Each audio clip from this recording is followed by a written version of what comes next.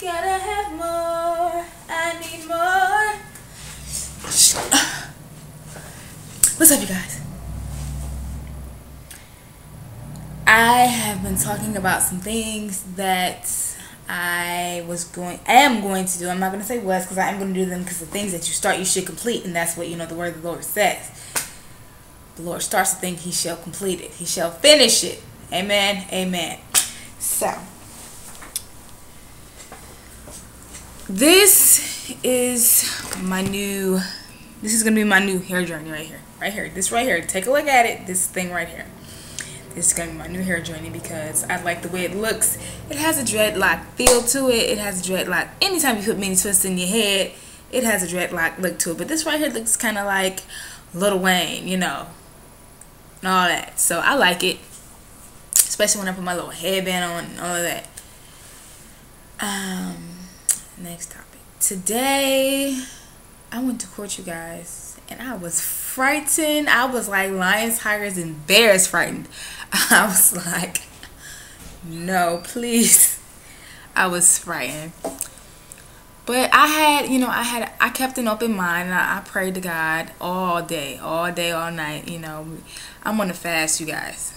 And the Bible says that you really shouldn't boast about doing things like that. And I'm not really boasting. I'm just letting you guys know. So, if you wonder like why I'm not here or if I'm gone for a minute, I was going to intentionally like not make another video, but I said that I'm on Facebook more than I'm on anything else. So I'll leave Facebook alone, and I'll stop watching my TV, and I'll stop doing things at a certain time. So I'm not on Facebook, and I'm not over here with my little TV, my little machine, and all of this other stuff. I'm not over here with that. I'm with this. This is key right here. I don't know. There's a change taking place in me because that's what I want. I want a better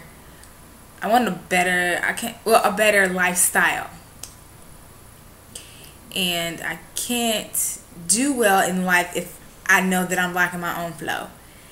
And Jesus may be the reason, or God may be the reason that I'm blocking my own flow, but we want to cover all bases. We want to get the spiritual as well as the natural and all of that. We want to get all of that covered. We want to unblock all the flows everywhere, on every which way, every corner.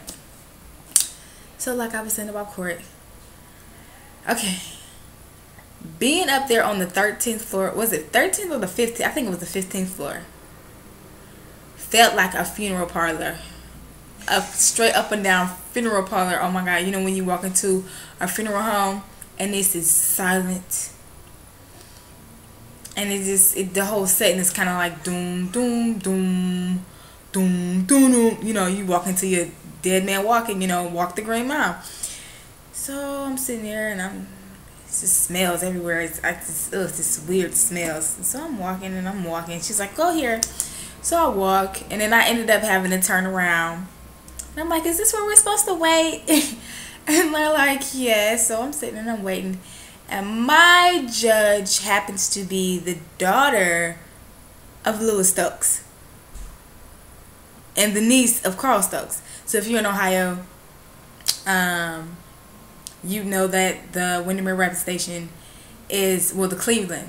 If you're in the general Cleveland area, greater Cleveland area, you know that the Windermere Rapid Station was, was it? I believe it was that rapid station. I'm not sure, but something was named after Carl B. Stokes and Louis Stokes, and there were councilmen and women and stuff like that. So she's a judge. So I mean, every generation, I guess, of their family was, in politics and things of that nature. So her name was, I don't want to say her name because, well, what is she gonna do to me? Her name was Angela Stokes, and so when she came out, she seemed kind of small, and nonetheless, I had the fear of God in me, So I sat there, and I watched everybody else go before I did, and watched how their trials went. And she seemed kind of goofy, and I said, okay, well, maybe she won't find me guilty, because ultimately I didn't do anything. I don't want to give you the rundown of the story, so I was just like, okay, I didn't do anything. It wasn't my fault. It was his fault, for not letting me explain what the issue was and how we could resolve it without going about the way that we did resolve it. So when it came for me to stand up, I don't know what took place between an hour ago. Well, I've been sitting there for 2 hours. So I don't know what took place between, no, was it an hour? I believe it was an hour. It's from 9 to 10 is when I got called. So between 9 and 10 o'clock, I don't know what happened, but I sat in my seat, and then when I got my name called, just everything just got dizzy. Like I was being sentenced to just to hell. So I woke up there all nervous. I'm thinking I'm about to pass out. I'm so lightheaded. I'm nervous. I'm seeing all the lights and stuff. People looking at me, just walking up there. So I get up there, and she got this little tiny voice. You are, she says something. She tells me what my, the dilemma is. And she says, no. My, what's the prosecutor says, well, this is what we're going to do. Do you want to do this, that, the other? So I said, well, this is what I want to do. I want to explain what I'm doing. So in order to do that, you have to change your plea from not guilty to no contest with an explanation, basically. It's without, a fine or whatever. So I agreed to that, and I told my story. And so the dude, he was like, okay, he just repeated exactly what I said. The person who gave me the ticket, he repeated exactly what I said. So he lied on his part, but then he repeated exactly what I said after I said it. I felt so, like, I just started tears. I got so upset. When I get upset and nervous, because I don't like being in trouble. I don't like dealing with the law. I don't like dealing with anything that's dangerous. The law is dangerous. I don't do that. So I got upset. And I tried to hold him back, but I just started tears. I was angry. I was like, you know how you get the tears.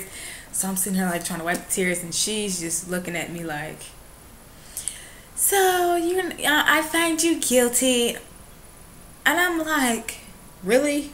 So what was the point of me explaining to you what happened? I'm thinking you're going to change your mind because I'm explaining to you what happened, and he's confirmed what I said, that, this is what it is. And, I felt that my explanation was good enough. And so I guess it wasn't. But anyway, to God be the glory. I ended up with 10 hours of community service, which I have to do before a certain date and time, which I will do with the help of I don't know what, because I have no finances. I'm dried up, like lint in my pocket. So that's how that went. And I think also the reason for me like feeling lightheaded is because I started my fast last night, and I really want to be diligent about this, and I want to be faithful and steadfast about this, you guys. Seriously, I'm taking it so seriously. I've never done a fast before. My friends that I know of, they've done it, and they've cheated on it, and so I'm not really sure if I cheated yet. I ate some bread and some water. I'm eating bread and drinking water. I wasn't really sure what type of fast I was going into, but I really like bread and water, so that's what I'm sticking to. And the Daniel's fast is in the Bible. It says that Daniel fasted for 10 days with vegetables. It wasn't only him, but it was him. Was it Shadrach, Meshach, and Abednego? And Daniel said, test us with water and vegetables to see whether we come out better than those of them that eat the king's food. The king was Nebuchadnezzar at the time. If you don't know the story, read the book of Daniel. We're getting into the word, and doing this, it's my knowledge of the word has gotten so great by just praying and just being diligent and just wanting to. You have to want to. Before, I would say, okay, I want to, but I would never really have the mindset to be like, okay, I'm gonna do it. I would start it and then get bored or get confused or something. But this time I really mean business, and it's going very, very well.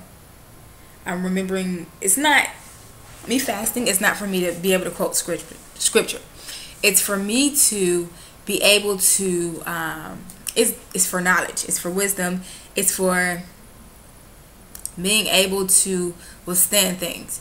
It's for guidance overall. out of anything. It's for guidance. It's just to know more, to be able to function better. You can't function with, the Bible says, well, people say God can't bless your mess. So if you got mess and you expect God to come in and just do things for you, that's what I say when I talk about blocking your own flow. You got to get out the way. You got to clear all the stuff out the way that you know created, and you got to let him work. So yeah, I ramble so much, but sometimes when I have something to say, it takes all day.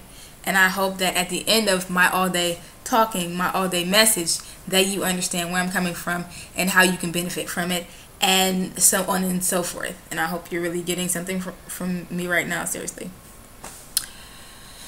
Also, as far as hair products, I mentioned in the last video, I think, trying to remember, I believe so, that I would be buying products